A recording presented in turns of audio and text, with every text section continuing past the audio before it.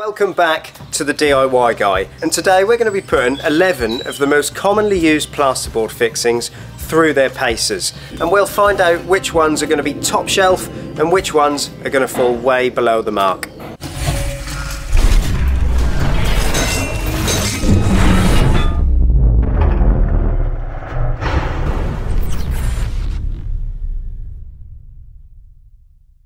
We'll be using a mock-up stud wall for this test with 12.5mm plasterboard, just like you typically would in your home. We'll be using a hook and a bucket of water to weigh the load on each of the fixings to see what they can hold. First up, the hollow wall anchor.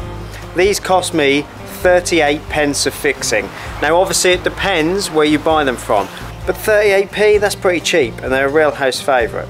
Get our little hook on here. Quite excited about testing the first one actually. Not so excited if I get soaking wet, but at least you'll get a laugh out of it. Moment of truth. Hollow wall anchor. How's it going to do? Place your bets. She's starting to go. Yeah, I got wet. I bust me bucket. So we're going to have to start again because I have no idea of the weight of water that was in here, and I got soaking wet feet in the process. Take two with our hollow wall anchors. This time we have a more flexible bucket. Hopefully when it hits the floor it won't crack. Can't believe these things are holding as much. I thought this was going to be quite a quick video to make. Any minute now, place your bets. Wow! There she goes. Right, let's weigh it. We'll weigh it minus our wall hook. We'll weigh this in kilograms.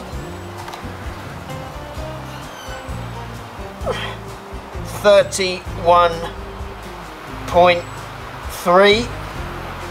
So I was really impressed with the hollow wall anchors. We've started off really strong. Let's move on to the next one. Next up to the wall of doom, we have Fisher's nylon plasterboard fixings. In plasterboard, they're rated to 4 kilograms. I don't quite expect them to hold 31 kilos, but you never know. I was surprised by the wall anchors, so let's give these a go next.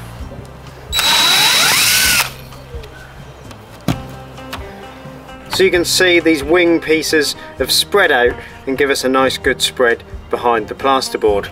Okay, I'm not expecting a great deal out of the Fisher nylon plasterboard fixings. To be honest with you, they already look like they're starting to pull through, so I don't think this one's going to last too long. I'm fairly confident they're already exceeding the rating on the packet.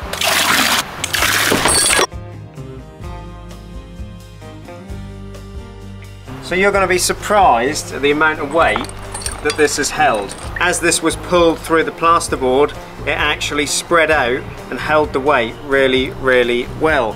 You can see there how spread out they are. What we got, 34 kilos. How impressive is that? Completely exceeded what I expected this to hold.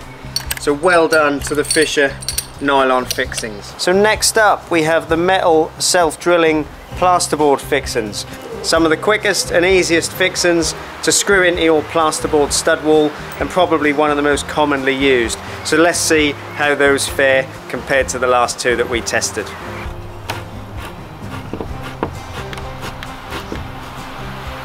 Well, they can hold the bucket, so that's a good start. Metal self-drill and plasterboard fixings. How much is it going to hold?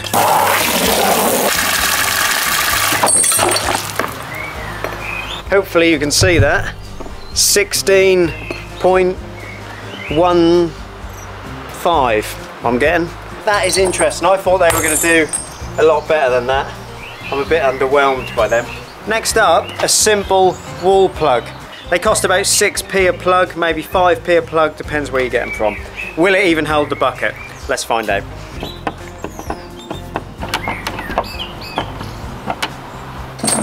So, universal wall plugs, 6p. So put your guesses in the comments below. What's the wall plug going to hold in plasterboard? It's actually doing really well.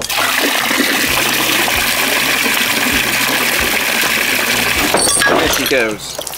25 kilos exactly.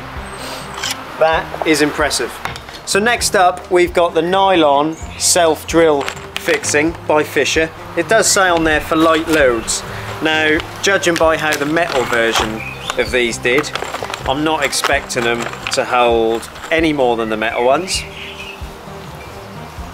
They're 15p a fixing, so interestingly they're more expensive than the metal version. But let's see if they can hold more than the 16 kilos that the metal ones did.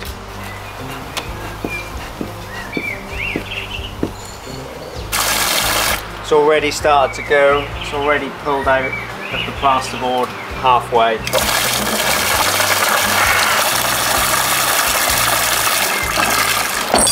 There she goes. Didn't hold very much at all. To be honest, after the performance of the metal version, I'm not all that surprised. Let's find out how much they held. 8.6 kilos. It's so light, I can walk to the camera and show you. So they didn't perform as well as their metal counterpart. More money, less performance. So next up we have Fisher's spring toggle cavity fixings. Now they're quite a common one that you see people using to hang things on plasterboard, and they're about 35p a fixing, so one of the more expensive. Let's see how they perform.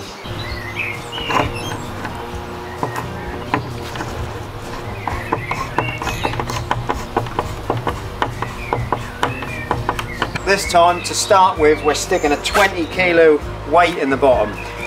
One, that's to save water and hopefully I'll get less wet, but also I'm expecting better things from these and I might not fit enough water in the bucket. Who knows? Let's see, can it hold 20 kilos to start with? Yes it can, so we're up to 20 kilos already. Starting to blister. There she goes.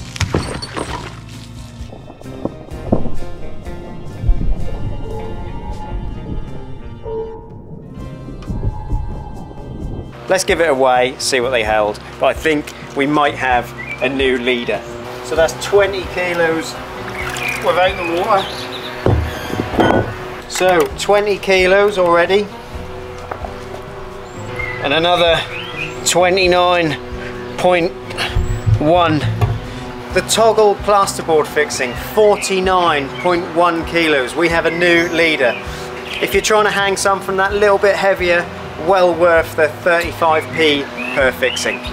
So next up we have the roll plug tappet fixing. I have no idea what to expect from these. To be honest, I've never used them, so it's a first for me. I've got no idea what the rating is of them. It doesn't say. All it says is they're plasterboard hollow wall fixings. Let's give them a go. Well, they're certainly quick and easy to use, but will they hold any weight? I admit I have reasonably low expectations of the tap-in fixing, but they're around 30p a fixing where I bought them, so maybe they are going to be good. Let's start filling the bucket up and find out. Interestingly, the plasterboard has really started to blister quite a while ago actually, but it's still holding on.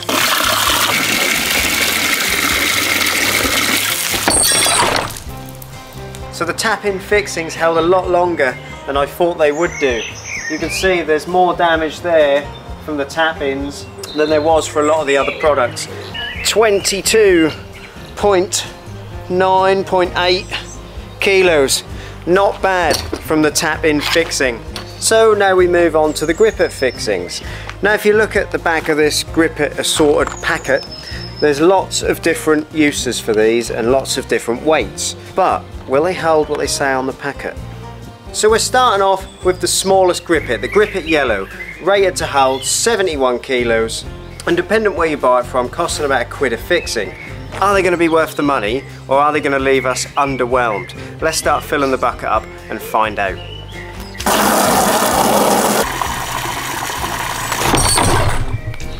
Grip-It Yellow achieves 26.2 kilos. Moving on to the Grip-It Red now. Says it will hold up to 74 kilos. Let's put it to the test and see if it can hold more than its little brother.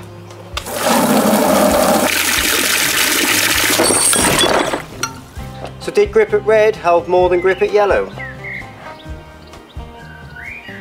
22.2 kilos. So in our test, no, Grip It Red failed before Grip It Yellow. In fact, Grip It Yellow held 4 kilos more than Grip It Red. So next up, one of the bigger Grip Its, the Grip It Brown. It's rated to hold up to 93 kilos, but is it going to do a better job than some of the smaller Grip Its? Costs about £1.10 a fixing.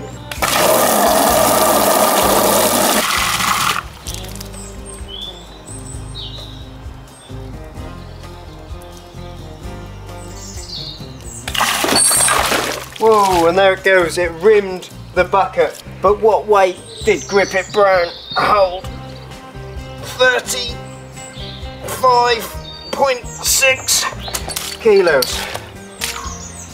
Not bad.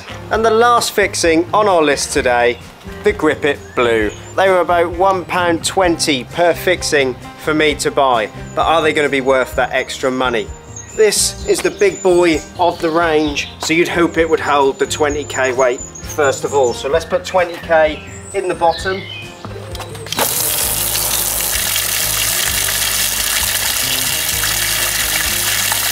What's it going to do? Is it going to hold more than the Grip It Brown?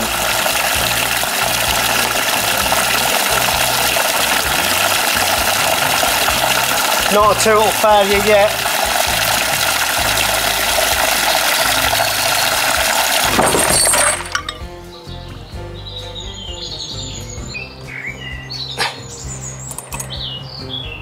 Pretty much exactly 29 kilos.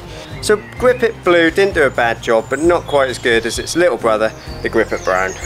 So that's it, that's all of our fixings tested. Some real shocks there, but let me know, did you expect exactly what you saw today, or were you shocked at the findings? Please subscribe, because I've got loads to come throughout the rest of the year, and you're not going to want to miss out. And hit the like button, because that helps this video reach and help more people just like you on YouTube who wouldn't have seen the video otherwise. And I'll be putting some links in the description to some of these fixings, and you'll be able to go and grab yourself some of the best performers. I've been the DIY guy, and I'll see you guys in the next one.